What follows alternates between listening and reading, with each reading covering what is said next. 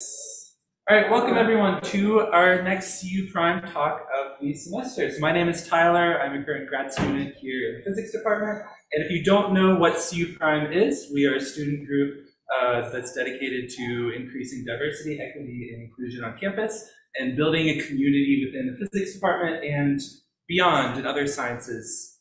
And one of the ways that we do that is by hosting this talk series, where we get graduate students and other researchers to present their research in a way that is able to be understood by all. And so welcome everyone who's here, welcome everyone who's joining online as well. And for people in person, I think we still have some more pizza, so feel free to get that at various times throughout the talk. We'll also have times where we'll be discussing with each other. So feel free to get to know the people next to you during those times and maybe branch out and meet some new people.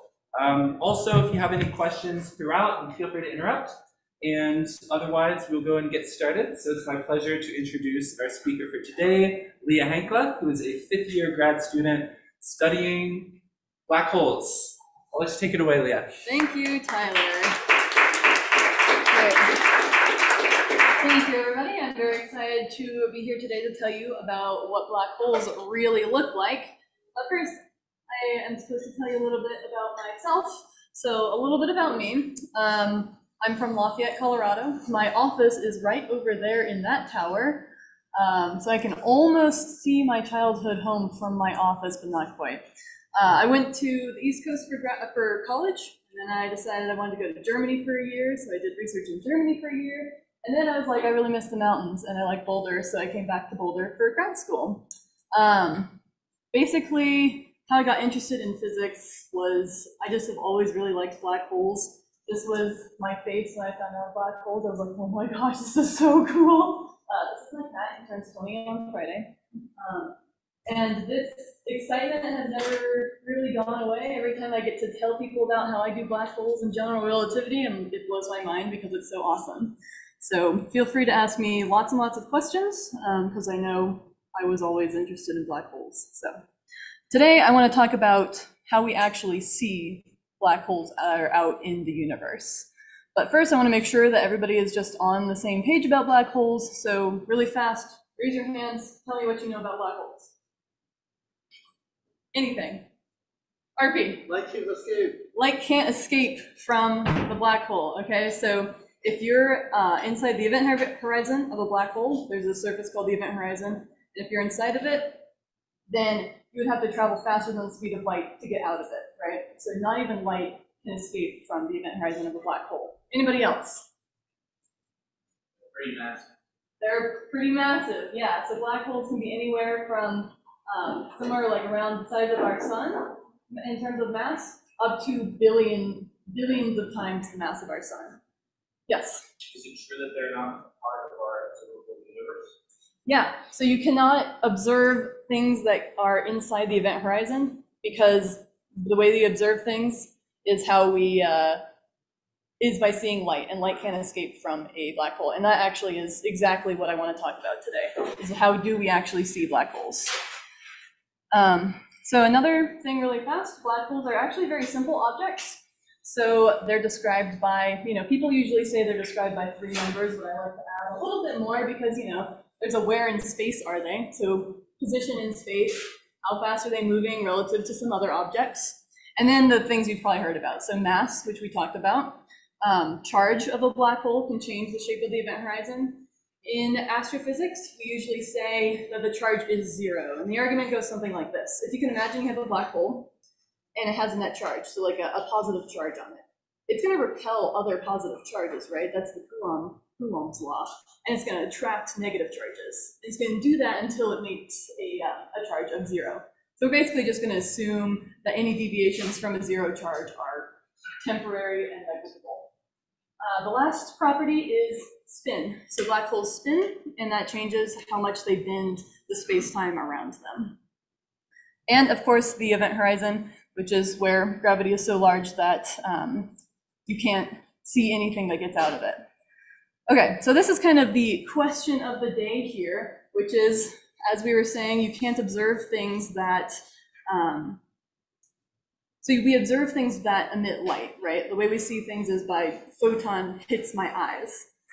And the event horizon, no light can escape from within the event horizon. So what the heck is this picture? And I'm going to kind of build up to that in the next 5 minutes. But first, we're going to do a discussion with your neighbor. So turn to your neighbor, and I have some prompts here, but basically I want you to think about what happens when a star approaches a black hole. So think about how big is a star relative to a black hole? Does a star always fall straight into the black hole? Does it get ripped apart? Okay, go. All right, start rounding up. Wow, okay, that was fast. All right, okay, great, thank you everybody. Oops, let me delete this timer. Yeah, you are, wow, okay. Does anybody know how big is a star relative to a black hole? There's my timer. Anybody? There's nobody? Yeah, I know. Much bigger. Excellent guess. Excellent guess. Yes, in terms of like radius. Yeah. I was gonna say it's more massive, so it has more mass, but the radius is at an advantage since it's more dense. Right. Yeah. So black holes are super, super dense, right? Which is why they're so interesting. But the size of the black hole, as I think you were just saying, was strongly dependent on how big your black hole is. So I'm just going to give you an example of one of the biggest black holes, which is a million times the mass of our sun. The event horizon of that is like right about the orbit of Mercury. Okay, so now we will discuss, does a star fall straight into a black hole? What did everybody think? Yes, no? No, okay. Why not?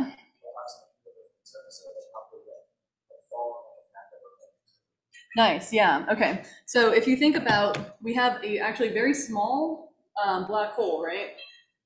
And we have a star coming towards it. The star is like never going to be pointed straight onto the path of the black hole. And even if it is, then if it's a smaller black hole, then the star is going to be bigger than a black hole. So it will not just get sucked into the black hole and just totally disappear immediately. Instead, I have a video of what happens. Let me know if you can see this. Okay, so this is a picture of, you can see the black hole and all this lensing effect, and then there's gas around it, and then there's that star right there that's about to meet its doom. Black hole, star. Now it's getting stretched because of tidal forces, so gravity's stronger on one side of the black hole, one side of the sun than the other. Bam! Yeah, so it doesn't go straight in, right? It goes around and it starts forming lots of very cool, pretty structures. Yeah, okay, very nice. So, Jacob has a question. I assume it's like a simulation. Yeah, this is a simulation. Real imaging that is, because I assume you could do different ways, like sort of different parts of this. Yeah. But like, how well does that simulation match like experimental? I mean, this simulation probably doesn't even have radiation in it, so it's just a model for things. Okay, really just. Yeah, but you can do sorts of things like for, this is a tidal disruption event when a star gets torn apart, and you can match things like how fast does the light decay over time. And I mean, that's an open field of, people debate this a lot, right? Yeah, but there are models to describe that. Yeah, yeah, okay. So what do we see here? What we see is this star is now boop. It has been torn apart into an accretion disk. That's what we call this disk of matter that is going around the black hole, and it's accreting onto the black hole. And in addition, you can see there are these really collimated structures here, so they're going like straight up perpendicular to the accretion disk, and those are jets. Okay? So back to our question of if a black hole is like black by definition, then how do we see things like the picture of the black hole? The answer is that we don't, right? We see the jet and we see the accretion disks. Pretty nice, right? So this, oops. This is a picture, you might recognize it. This one is a picture of think this one's M87. Yeah, no, this one's M87, yeah. So this is a picture of a black hole at the center of a galaxy far, far away called M87. And you can see this light here. This is light that's coming from really, really close to the black hole. So it's like forming kind of the accretion disk and the area around the accretion disk. And then you might ask, where's the jet? Well, if we zoom out a lot, you can see this is the same galaxy. You can see the very innermost section, that's where we see the inside of the black hole. And then we see this ginormous jet. This thing is thousands of light years long. And we think that's because the black hole is powering the jets that come over there. Okay, so the lesson here is that real, like astrophysical black holes out in the universe, they are surrounded by stuff, and they like to eat that stuff. Right, so they will eat all sorts of things like stars, for instance. This is an artist's impression of a black hole that's about 10 times the mass of our sun. So you can see it's just a little tiny dot right there, and then there's an accretion disk around it, and it happens to be eating a star. So this is what's called an X-ray binary, or a binary system. And they're actually pretty rare because the star has to be really close to the black hole in order for gravity to start pulling the material off of the star. So there aren't very many of these systems, but when we see them, they're really cool for studying accretion disks and jets. Yeah? What do you mean by eating stuff? Stuff gets really close to it and then disappears into the event horizon, and the black hole gets bigger because it got more mass. Okay. Yeah.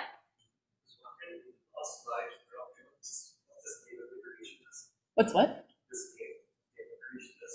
Ooh. Okay. So this is what? This is probably within about 10 gravitational radii.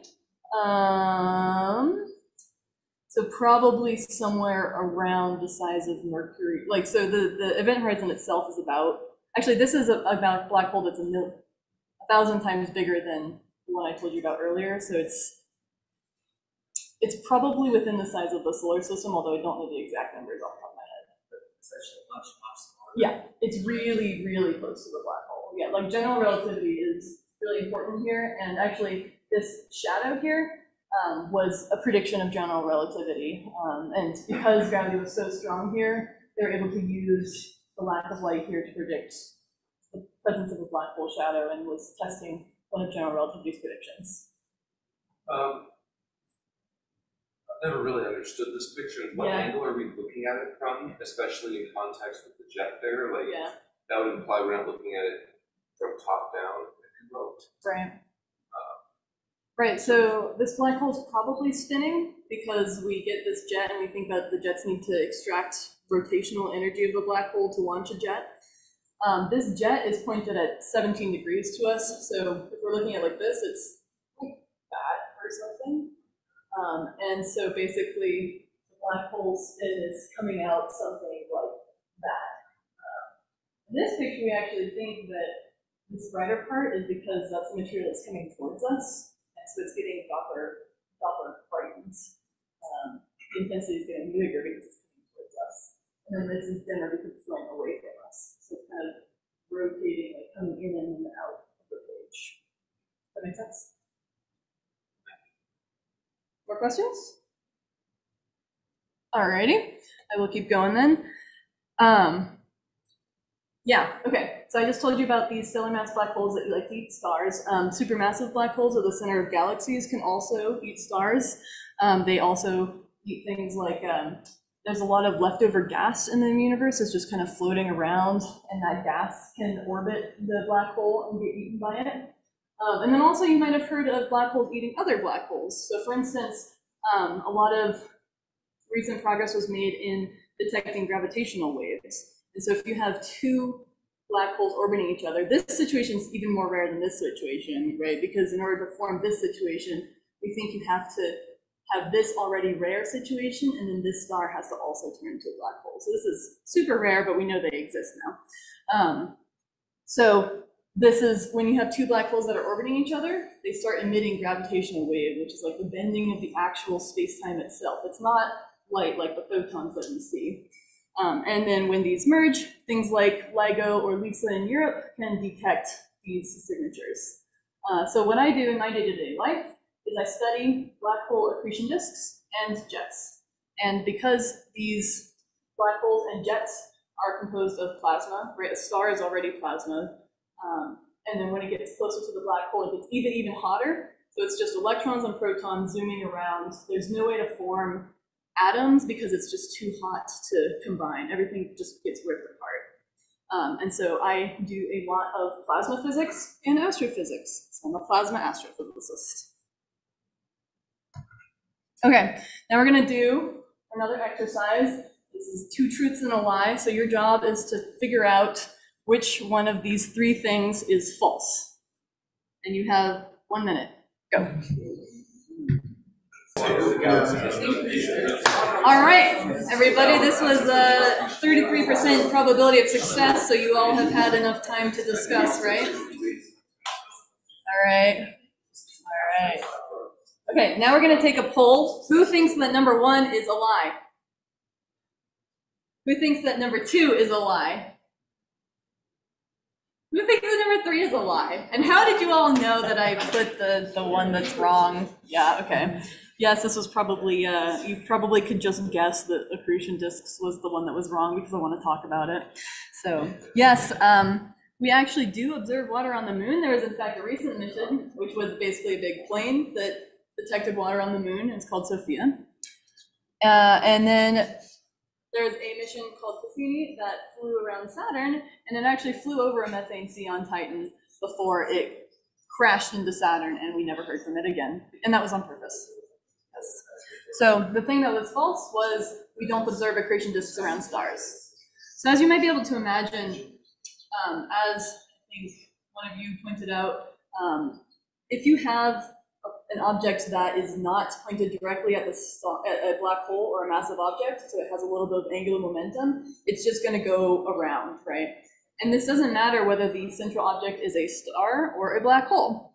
So there are lots and lots of different types of accretion disks. For instance, there are disks around stars that are actually forming planets, and this is real data here. So this is an artist's impression, but this is real data of a young star that has surrounded the gas that was around it and formed a disk of material and is actually forming planets in that disk. Another, you can imagine having a central object that's really dense that is a neutron star, for instance. Neutron stars are also very dense objects, and so they can also kind of accumulate gas and dust around them. Yeah, you can do the same thing with white dwarfs. They're also pretty compact. And that is an artist's impression of that white dwarf sucking mass or pulling mass off of a star here. And then finally, as we've kind of touched on already, there are disks not only around stellar mass black holes, but also supermassive black holes. And that is the picture of the supermassive black hole right there. So what I kind of wanted to get in now was, what do black hole accretion disks actually look like? Like if we were to go out and try to see one, what would it look like? And this is what I'm going to do here. You've probably seen this electromagnetic spectrum before. Just note that the radio waves are over here and the gamma rays are over here, so it might be backwards of what you're used to. Now I'm going to show you some telescopes and the objects, the accretion disks that they can actually observe. Okay, so first, this is not an accretion disk, it's a jet, but that huge jet coming from the center of a galaxy, we can observe that with a very large array in the radio waves. I actually got to visit this when I was in high school. It was very cool. It's in New Mexico. You can go. There's also, for instance, those protoplanetary disks that are forming planets, and the supermassive black hole accretion disks tend to be right around in this area. There's things like the Event Horizon Telescope collaboration, and then the Atacama Large Millimeter Array in Chile that measure in these wavelengths and make these pictures. There's also accretion disks around white dwarfs, which I showed you the artist's impression of earlier, and they emit somewhere around in here, this area, so Hubble, the James Webb Space Telescope, and other telescopes observe in those wavelengths. And then finally, this artist's impression of a stellar mass black hole, those emit in the X-rays. These are very high energy systems. And so the things that observe Those are Chandra Fermi, all sorts of different telescopes. You look like you have a question. Why do supermassive black hole disks stellar mass black hole disks? Did everybody hear the question? Okay. The question was, why do black hole, like supermassive black hole disks, emit in lower wavelengths than stellar mass black hole accretion disks? So the reason, actually, you can do a scaling of, it requires some math, basically, but you can show that how much stuff falls onto it is, there's some math. Yeah, I can send it to you later if you want, but yeah, it's basically a question of, like, you can kind of think about it this way. If you're at a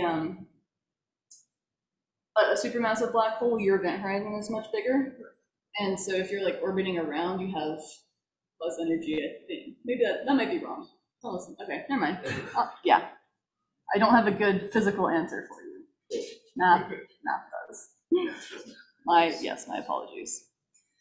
Okay. What? Oh, question, yeah. On the last slide, would it be just like loosely correct to say that there's an inverse relationship between the mass of the black hole, or the mass of the body, and the energy of the frequency of the wavelengths? Yeah, and that's what math tells me. Yes. Yeah. Okay. And because this is, I wanted to show you what I actually do and what the difference between what we observe and the simulations that I do.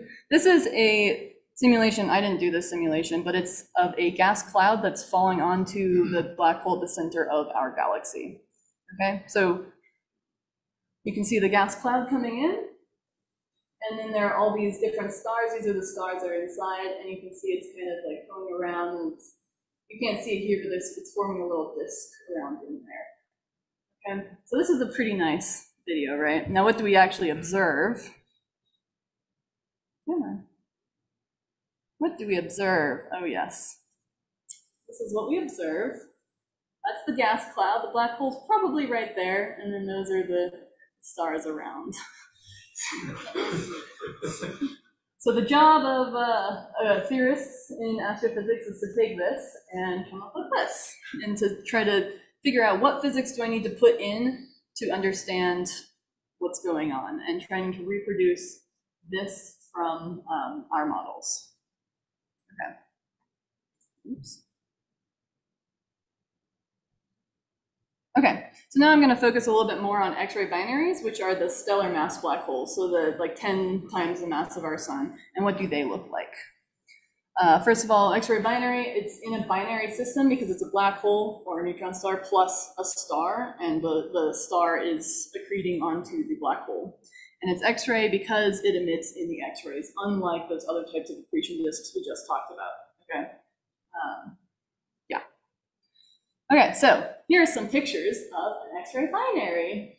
Now, I don't know about you, but I can't tell that that's a binary. It just looks like it's one big blob, right? Like, how do we even know that's a binary? And that's actually one of the problems here, right, is that we don't have observations that are, these things are really far away, right? So if you imagine putting two things really close together and really far away, you can't tell that there's two objects there. And that's basically what's happening in these two pictures. So we don't actually see the accretion disk spatially resolved. We can't tell, oh, there's gas that's actually in a disk. We just have blobs. So how do we look at it? I'm going to show you, this is a spectrum. How many people have seen a spectrum before? Okay, so I'm going to go over a little bit of how to read this sort of a thing. This is energy here. So this is the frequency of a photon, right? You can just convert that to energy. And then this is in units of kilo-electron volts, which is, you divide by stuff. But it's a measurement of how energetic the photon is, or like what color a photon are you seeing. And then the y-axis is how much of each color do you see. So right here you can see that we see the most photons at about a kiloelectron volt. That corresponds to a temperature of about 10 to the 9 Kelvin. So that's really, really hot. And this, I just want to point out, this is the full range of the spectrum. Right here, we're looking at a small range in the X-rays. So if you were to look at this, one of these things in the radio or microwave, you would not see this sort of a thing. This is only in the X-rays. Okay. Yeah, so we don't know where this light is coming from. We're just hypothesizing that this comes from an accretion disk and building models for the accretion disk and then testing those models. We don't actually see the disk. Okay, so this is a theoretical physicist's favorite tool, cartoons. So these are pictures of a cartoon of an X-ray binary accretion disk. So this is the black hole right here. And you can imagine if the black hole accretion disk is like a donut, so it's just going around like this, and you take a slice through here and you look at it from the center, then you'll see gas out here and gas out here. Then if I flip the donut down and look at it straight on, then I'll just see like a CD sort of a thing here. And again, we have never observed this because we don't have the spatial resolution to tell this apart from the neighboring star or apart from other things. So the velocity here is actually kind of interesting. If anybody has had Newton's law of gravitation, you can calculate how fast the gas is going around here. Basically, you just use F equals ma, and the A is centripetal acceleration, and F is gravity. So solve, and you get the speed of the gas going around. Yeah. So these cartoons are great, but they don't tell us about light at all, right? So where does the light aspect come in? Well, it turns out that you probably have heard about blackbody radiation here. Blackbody radiation is when something is in thermal equilibrium, it emits at a certain wavelength with a certain profile. Okay, so this plasma becomes really, really hot, and it emits at a given temperature. So this is a plot that's just showing what blackbody radiation looks like for given temperatures. So if I have something that's at 3,000 degrees, it's going to look something like this. This is the x-axis again is color, and then the y-axis is how much of each color do you have. And then this is showing you the visible range, like what we can actually see with our own eyes. So if you go to something like that's 5,000 degrees Kelvin, then it's going to peak over here in the orangey reddish area instead of down at different frequencies. As you go to hotter and hotter temperatures, you go to hotter and hotter, to higher and higher frequencies. Okay, yes? Why is there a gap between the event horizon and the accretion disk? Ooh. Is it proportional to the velocity of the disk or the size of the Excellent question. Okay, so everybody sees this gap here. This is actually my research, so thank you for asking. So this gap here, when you have a black hole, there's a, it's kind of like this well, right? Think of the marble in an elastic sheet, and this well goes down. When you get down really into that gravitational well, sorry, did you guys hear the question? Okay, I should have asked beforehand. When you get down into that well, if you imagine trying to orbit in a circle around the black hole, there's a point where you get too far into the black hole's area that you can't orbit in a circle anymore. When that happens, you start falling in, like straight in instead of going around. And that's called the innermost stable circular orbit, or the ISCO. And that's what this is. This is supposed to say all the green stuff is just kind of going around forever and ever, not forever and ever, but for a long time. Then the stuff inside here is just falling into the black hole. Okay. So this plot of black body things, based off of this, how hot do you think the sun is?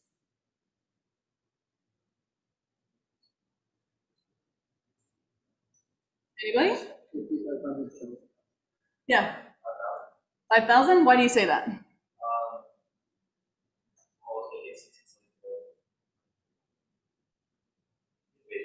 Encompasses every single spectrum that it peaks in that. It grabs all of those, so it's Yeah, so the sun is like orangey yellowy, right? So it's probably somewhere between this line, which is 5,000, and this line, which is 6,000. And yeah, it turns out that the sun's effective temperature, we call it, is right about 5,500 Kelvin. So if you looked at the sun in this color space, it would lie somewhere in here. Now for a X-ray binary, it's super, super hot. I told you like 1,000,000 Kelvin, right? And so when you go to really, really hot temperatures, this peak wavelength just keeps going and going to shorter and shorter wavelengths. So that's where you get X-rays. Yes, this is the black body radiation. Okay, so these are two different spectra of X-ray binaries. You can see that they have very different shapes here. This one here looks like a black body of what we just talked about. And it has a temperature of about 1,000,000 Kelvin, but then it has this long tail of even higher energy stuff. Like this is getting up into the gamma rays at such high energy. But then there's also X-ray binaries that look like this. This is actually not really a black body, right? It's kind of like lightened compared to this picture here. And it kind of has the most energy at 100 keV, whereas this one has the most energy at 1 keV. So they look very different, right? And I'm going to have you guess, and I definitely expect 100% success rate on this, which one you think, these are the two X-ray binaries I showed earlier. Which spectrum do you think is Cygnus X1 and which one do you think is this SS433, okay? So, if you think that this one is Cygnus X1, raise your hand. And no, you're not supposed to know the answer. Cygnus X1 is this one, yeah. Nobody thinks okay, you guys think, oops, whoa, what just happened there? Uh-oh, there we go. Okay, who thinks that this one is SS433? Interesting. Anybody want to tell me why? Yeah. Ooh, okay. So you're saying that because it's lower frequencies, it might be more red. Okay, so these colors are fake. Unfortunately, and also this was a complete trick question. I'm sorry to say. You can pick up the color, like you see big the color. Yeah, I think they observe it in a certain wavelength and they just translate it into the visible so that we can see it.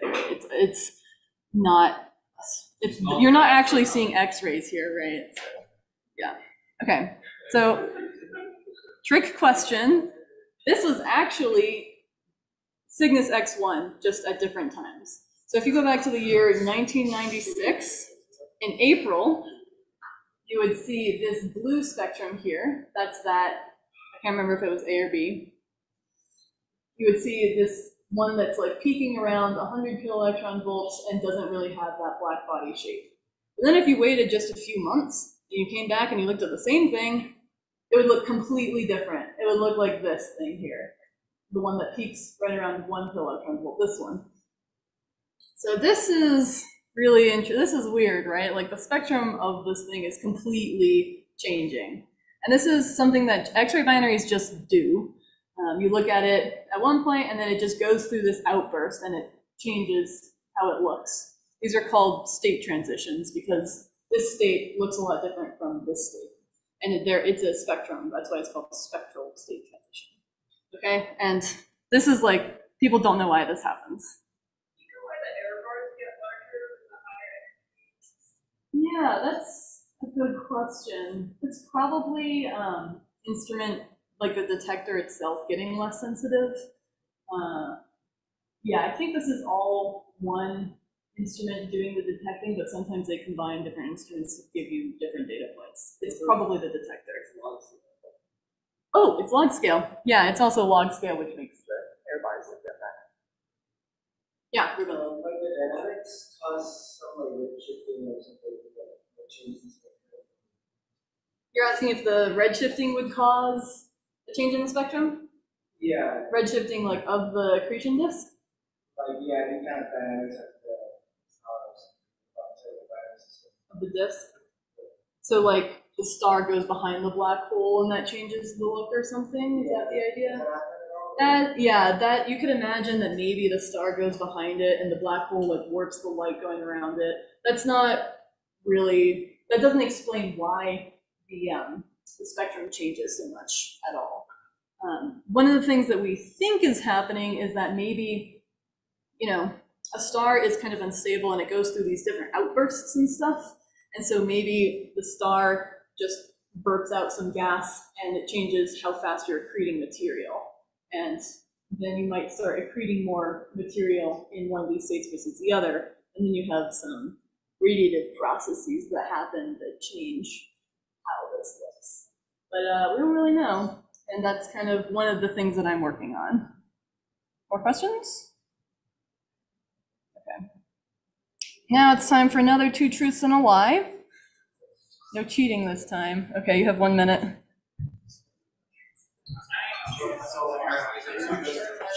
All right, everybody, bring it back in. Short little debate. You have a 1 in 3 chance of being right anyway.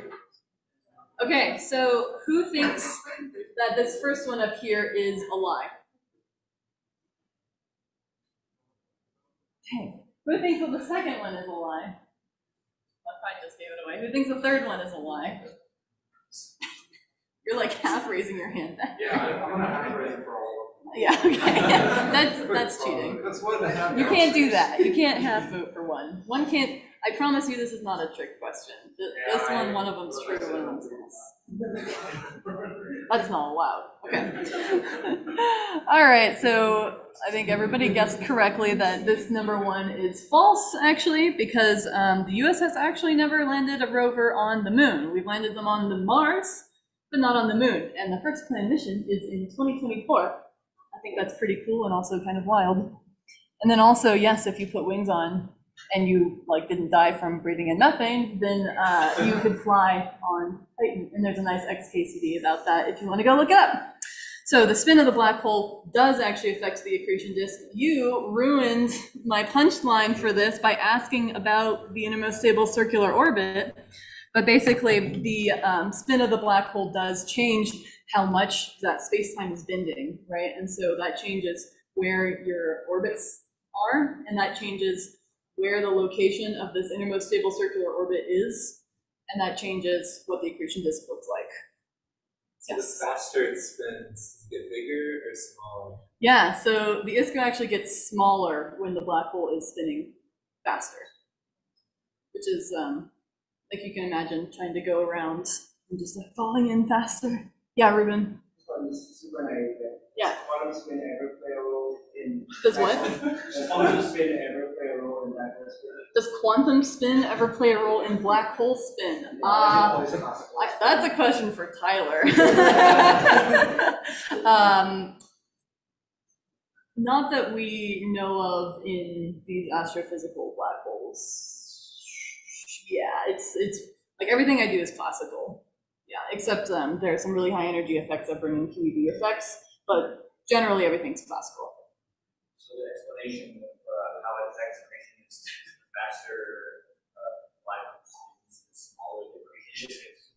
The larger the accretion disk is actually, because that innermost stable circular orbit gets smaller, and so the accretion disk can get closer and closer to the black hole. Any more questions? Yeah, Claire. Tell me the factor of GR effect. It's a GR effect. Yeah, it is. It's a GR effect. Okay. We're getting towards the end, so I definitely wanted to show you a little bit more of what I actually do and what an X-ray binary actually looks like. So what I do is I take equations and I put them on a computer. Okay, so you might have heard of the Navier-Stokes equation. Finding solutions to this is like one of those millennium problems where you get $1 million or something if you solve it. But what I do is I take that fluid equation, so it describes fluids, and then I add Maxwell's equations to it. So anybody in intro ENM probably has heard of Maxwell's equations. But that's not hard enough. So what I do with that is I add general relativity to it, right? Because black holes, you need to know general relativity. And when you do that, you get these equations right here. And unless you've had general relativity, or even if you have, don't expect you to know these mean. But for instance, this equation here, this is 3 equations all in one. But this is just mass conservation of mass. You can't create or destroy mass. This is just conservation of energy. And this is just the magnetic field evolving. Yeah. So this is the kind of math that I do and that the computer solves for me. Then what I do is put it on a supercomputer. So I think I once calculated that if I ran one of my simulations on my laptop, it would take 300 years. Yeah, okay, so I use a supercomputer to do all these things. And this is an example. So what we're looking at here, what we're looking at here is a picture of density. This is the initial condition for like what I put into the computer and let it evolve those equations. So this is zoomed out. This is that looking at the donut like edge on, right? So you can see this is part of it. It's a really wide donut, okay? So you can see the donut starting to come in over here. And then this left panel here is just zooming in right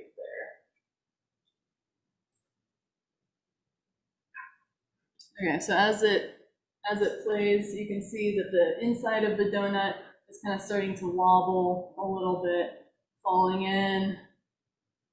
Uh-oh. And then the zoom in starts to show stuff. And there, that looks a little bit like my cartoon, right?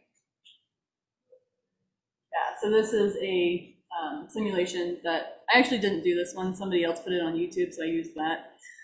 But the stuff that I do is this. Yeah. Is this a supermassive? I'm glad you asked. Wow. So the answer is actually that it can be either.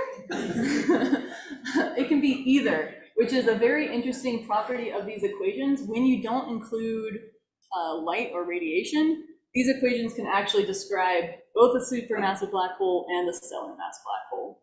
So what I do if I actually want to compare it to real data is I take that and then add photons to it, and that's what changes how it looks afterwards. Okay, so yeah. What? It's a Ohm's law sort of a thing, so you can eliminate the electric field with magnetic field. Yeah, so he was asking why I don't do electric fields, basically, and it's because there's some assumptions that let me write the electric field in terms of the magnetic field and currents. Yeah, Ruben. Out of curiosity, Yeah. how do you choose the metric? He's asking how we choose the metric, which is basically asking how do we choose what the mass of the black hole and the spin of the black hole is, because that's what determines the space-time around it. So again, the mass doesn't really matter because we can just scale it afterwards. It's a scale-free simulation. But the spin of the black hole is important. And you just change it to see what happens, basically. Yeah, some people do non-spinning black holes, but if you're doing a jet, jets extract energy from the spin of the black hole into a jet, then you need to do a spinning black hole. Yeah. Yeah. More questions? Okay. Yeah, so just really fast, some mysteries. I kind of went through a little of these in my talk already, but you remember those different spectral states that I showed you? We're still trying to figure out what causes the accretion disk to switch between those different modes. There's a lot of research going around on that, a lot of different models for that. And then just generally, how do you model accretion disks? The simulation that I showed you before didn't have any light or radiation in it. And to actually do that, you need to involve both electrons and protons. Then there's another aspect that a lot of simulations miss, which is usually we think from observations that there's kind of a hot gas floating above the accretion disk, and that's called the corona. And then things like, how do we actually measure a black hole's mass or spin? And measuring spin is actually pretty tricky, especially from an accretion disk. Okay, and then I was told to kind of tell you what I do on a day-to-day basis. That kind of falls into 3 different categories, as you might expect. One is learning from other people, reading papers, going through textbooks, talking to colleagues or group mates. Then there's teaching other people. I'm here now. writing a paper, talking to other graduate students because I'm a 5th year. Everybody kind of comes to me to ask questions, as RP knows. And then another thing is like teaching myself, so creating this new knowledge that I'm in grad school for, right? So this is designing my simulations, making plots to learn about my simulations, judging if I think they're being physical or not, and things like that. So for instance, the struggle today is, why do I have negative temperature in my simulations? Because I don't want negative temperature. Unlike Tyler and some quantum people, negative temperature is not a thing that should happen in my simulation. So I'm trying to debug that right now. Okay. And with that, I am done. You may ask me all sorts of questions.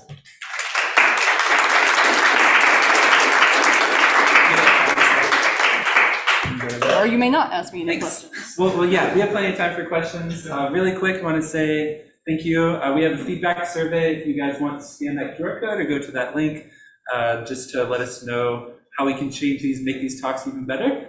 And if you are wanting to help out with some CU Prime talks in the future, we need plenty of help with the setup, with ordering pizza, and getting the technology working. So feel free to talk to me afterwards if you would like to get started doing that.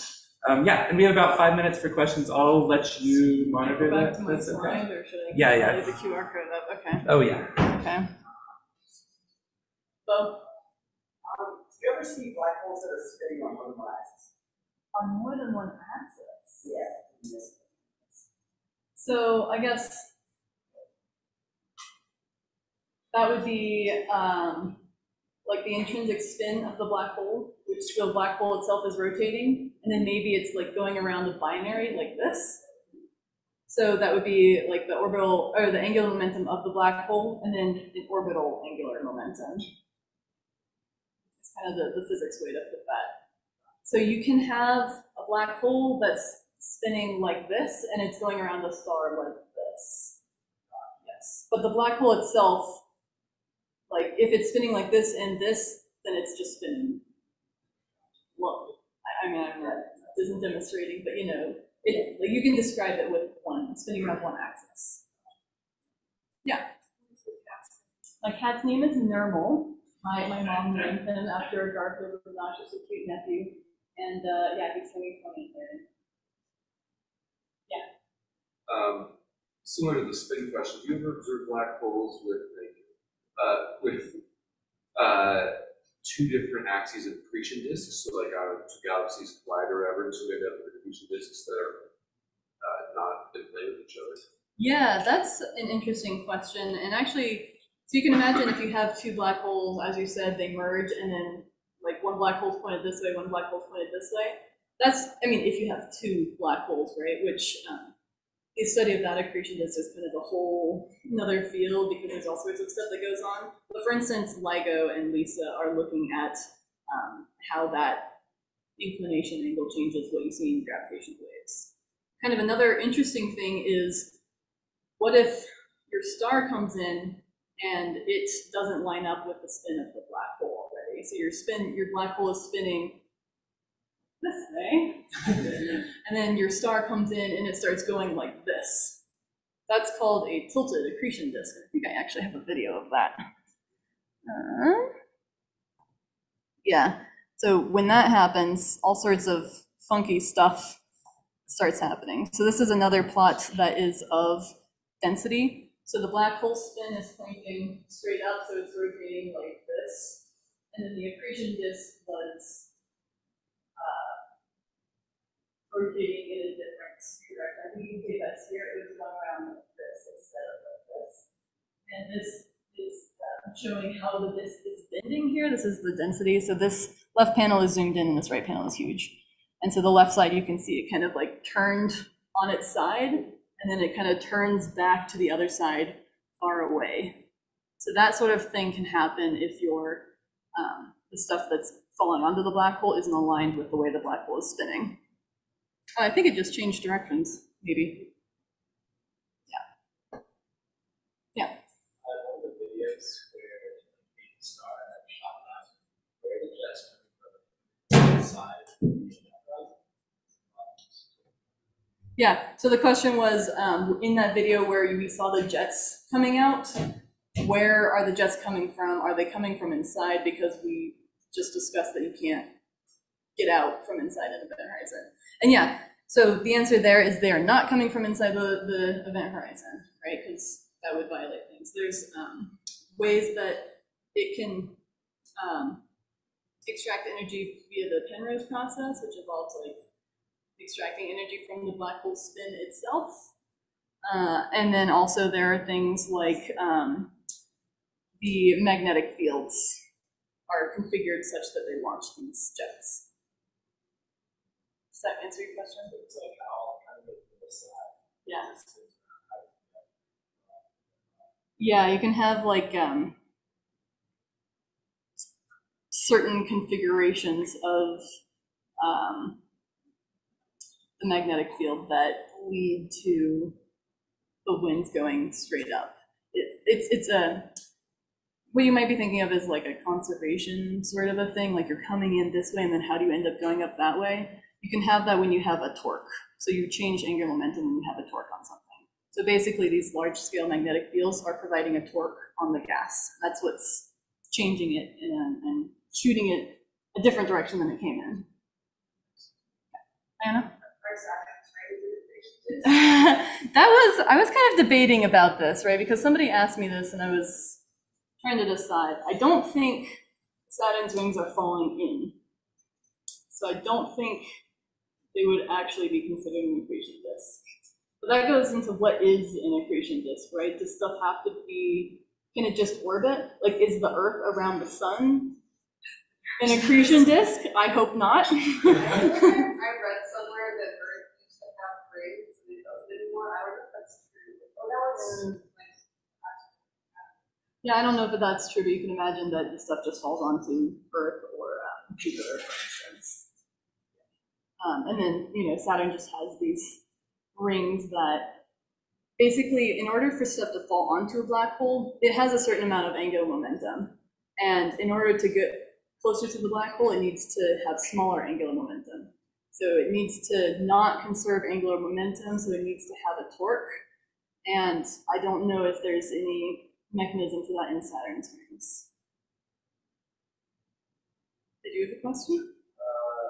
I guess it's just clarification. So, Yeah. The first question is about like, so accretion, an accretion disk, the definition is just matter that's orbiting around something that's falling in that matter, falling into it. Right? That's the first clarification.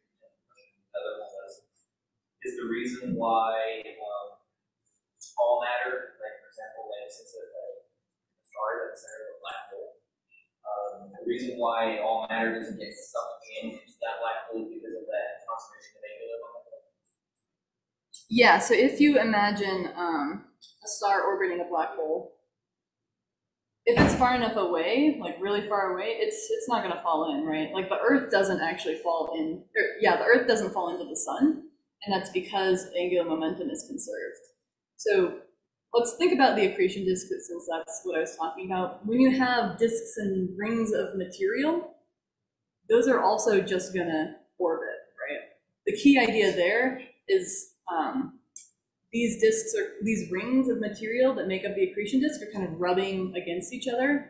So they have some sort of like friction, right? You can imagine just like one ring trying to push against another, and that lets it lose angular momentum and fall in, and that's why it's different from the Earth orbiting the sun. It's actually a very interesting question in accretion physics. For a long time, we didn't know how that happened, because if you estimate the friction due to just molecules rubbing against each other, it turns out it's way too small, like orders of magnitude so small, too small. It's a really, really too small. And so there's an innovation in 1991 that was saying, okay, what if we have magnetic field lines that are connecting these different rings? And that kind of creates an effective friction, and that, we think, is probably what actually lets stuff fall into the black hole. Like, I have a couple of questions just to get this information. Yeah. First, just like physically, like how many nodes do you want it on? process? Out of curiosity, is it GPU accelerated? Yeah, okay, so the question was what kind of computer, how many nodes, I don't know if that means anything to people, and then is it GPU accelerated? So that was my stat about the 300 hours on a single core. So usually I run on a supercomputer owned by NASA, and I run on 128 nodes.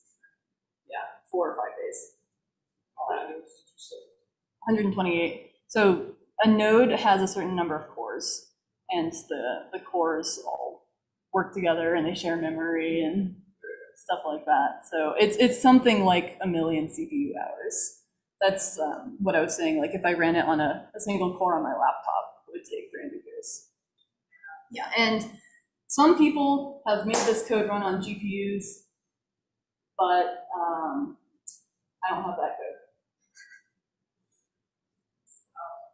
Yeah, and I guess the other question we have specifically has to do with the way that the metrics model. So do you actually solve the answer to the efficiency of the message, or do you like take a pure metric, which is the exact, and then have some way to like translate it and change the equation? Right.